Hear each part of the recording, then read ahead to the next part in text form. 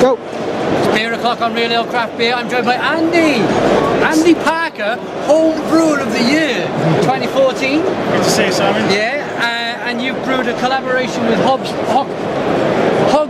Brewing Company or Brewery, and it is your collaboration. The name of the beer is Collaboration. It's 5% ABV.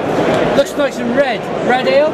Yeah, it's kind of we call it a tawny ale. Yeah. Kind of an orangey brown, dark amber colour. Yeah. Yeah. Okay. 5% ABV. We used Cascade and Centennial hops.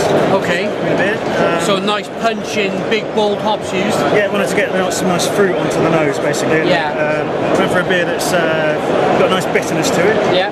Yeah, quite fruity. So it's 5% ABV. Certainly get that. I like the clarity as well, and I like when I rock the beer back and forth. You've got them little bubbles, and it looks a really good beer. Let's dive in. Yes. Cheers.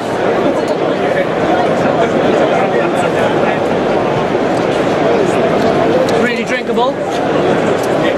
A little earthy, and then yeah, them hops pull through nicely right on the back end. You must be happy. Yeah, I am. Yeah, we're really pleased with the colour first and foremost. Yeah. Just sat with the malt bill to achieve the right colour, which is good. I love the sort of fruitiness on the nose from the Centennial hops. Yeah, we missed the aroma, didn't we? So for me, you get kind of an orangey, orangey tangerine kind of aroma. And as you say, the sort of fruity on the palate, but the bitterness comes through at the end, and it's a nice clean bitter finish.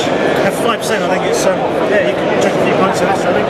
How's it going in terms of when did it launch? So this is launching here today. Ah, today. So you won't know how much you've sold. No. So this was brewed as it's basically brewed on a small kit as a test brew. So one of Right. Okay. So you've got 10 casks behind us.